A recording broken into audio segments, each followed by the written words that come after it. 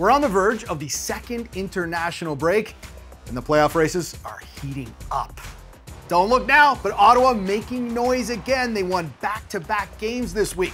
Toronto's win streak finally came to an end at 11, thanks to a Darryl Watts hat trick. Minnesota's fifth straight win comes on Grace Zumwinkle's shootout winner over Montreal. And we will have another women's pro hockey attendance record broken on April 20th at the Bell Center. What's up, everybody? Rob Pizzo, Saroya Tinker back with you for Hockey North, and I've got a whole laundry list of things to get through. So let's get to it and start with Ottawa. Last week we talked about them making two moves at the deadline, and let's call it so far so good. They win back-to-back games. Of course, they're battling for that fourth and final playoff spot. Your thoughts on what we saw from Ottawa this week? I said it before. I think Mike and Carla knew exactly what they were doing. Yeah. They're filling in their lineup and making sure they have depth in scoring. And I mean, Darryl Watts and Jenner and Razova have been phenomenal, but team scoring, again, scoring by committee, that's what they need. Let's talk about Darryl Watts. You look at what she's done this season, huge piece of this team. Oh, yeah. But we're heading into the international break. Her name's not on that Team Canada roster list, and anytime somebody's going to start scoring the way she's scoring and contributing the way she is, people are going to say, why isn't she on Team Canada? So let me ask you, why isn't she on Team Canada? Well, let's just say Darryl Watts has always been a phenomenal player. I've played against Darryl my entire life, and she's tough to go against. She was a star in college at Wisconsin and at Boston College. Played well for us last year with Toronto 6 and has been a star for Ottawa. And she's playing alongside one of her idols, Brianne Jenner, and I think that that's been a huge aspect of Darryl's play, and they find each other well on the ice, and she's killing it. But I would like to see her on the national team roster. Let's stick with Ottawa for a second and talk about the Battle of Ontario, because not only did Ottawa win back-to-back games this week, they snapped that 11-game winning streak by Toronto. And I remember thinking, wait a minute. They've had a lot of success against this Toronto team. They won 3 or 4 games. In those 3 games, outscoring them 13-5. And we know how the playoff format works. If you finish first, you get a choice of who you're going to face in the playoffs.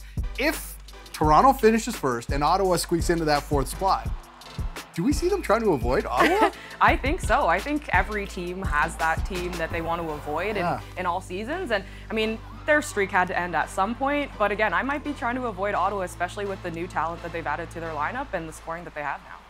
Or is it a motivational factor? I mean, you played. Could there be a point where the players say to, their coach and GM, no, we want to get a piece of them? I think so. I mean, we love the physical play. We love the chirping, and I saw that definitely in that game the other night. So I definitely think that Toronto could try to avoid Ottawa or say, let's do it. Before we move on, Natalie Spooner, another couple goals. Yes. It's incredible what she's doing. 15 goals in 19 games, and the next on the list as far as goals go is Grace Zumwinkle at 9. Yes. It's not too early to start talking about awards, but are we looking at the first ever PWHL MVP? Most definitely. I mean, Natalie Spooner, she has proven this season to be big, strong, fast, and using all of those things to her advantage. And I mean, I think she's got a little bit of mom strength with her now. And I mean, those goals that she's been scoring are highlight reel goals, and she's proven to be consistent for Toronto. So definitely an MVP candidate. Someone who we thought might be an MVP candidate, because she's always an MVP candidate, Marie-Philippe Poulin, missed her 3rd straight game. Montreal ends up, blowing that 2-goal lead. As I mentioned earlier, we've got the international break coming up for the Worlds. If you ask the Montreal brass, I'm sure they would love for her just to rest up and get ready for the playoff run. If you ask anyone who wants to cheer for Team Canada, they're going to say, no, head to the Worlds. What can we expect come Worlds with MPP hurt, and is it going to affect maybe the rest of the Montreal season?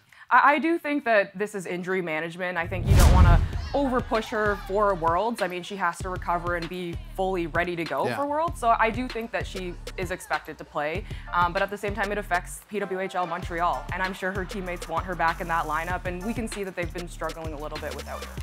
We've used the word record a lot this year because it is an inaugural season, and a record is going to be broken on April 20th. I'm putting it right out there. Montreal and Toronto at the Bell Center.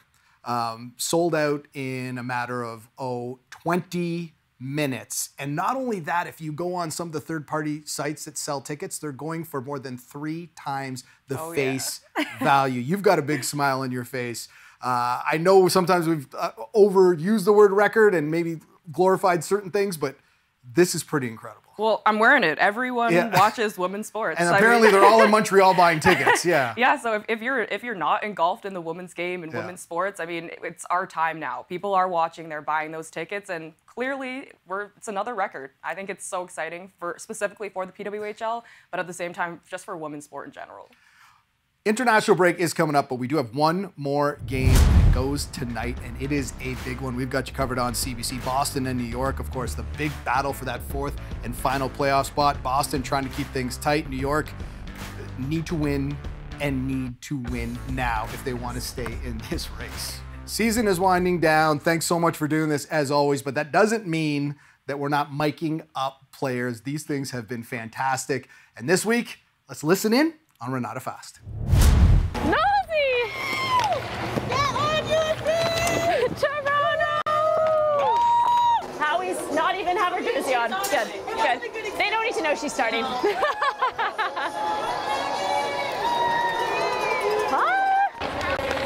Yeah, Howie's in that.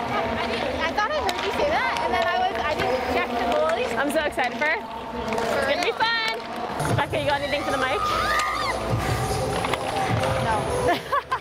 This is my moment to talk to the mic, and I'm not going to say it. Hopefully they're nice to her. You were nice, and then I was like, no, she's horrible. I take pride in the nice shots from far out on the goalies in warm-up. It's nice. Usually Rouge and I are given a stink eye when people snipe. Yeah. Nosy! Get on your feet! Toronto! Not today. I stepped on 2 pucks today in pregame skate and like completely failed, like face planted. So when I saw Allie almost do that, it was flashbacks. You paying these kids to make you signs or what? Is this some signs? I mean, I've seen a couple. How's it going? I'm mic'd up right now. Oh, are you? I got your shirt today in the mail. Oh, really? Yeah, the note is so cute. Climb up. This is such a good song. Be louder.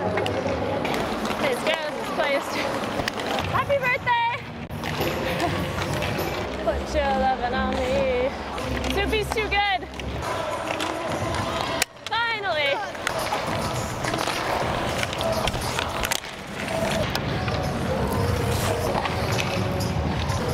Sorry, this is a little bit. Miller snipes and you're a shooter. Let's go, shooter.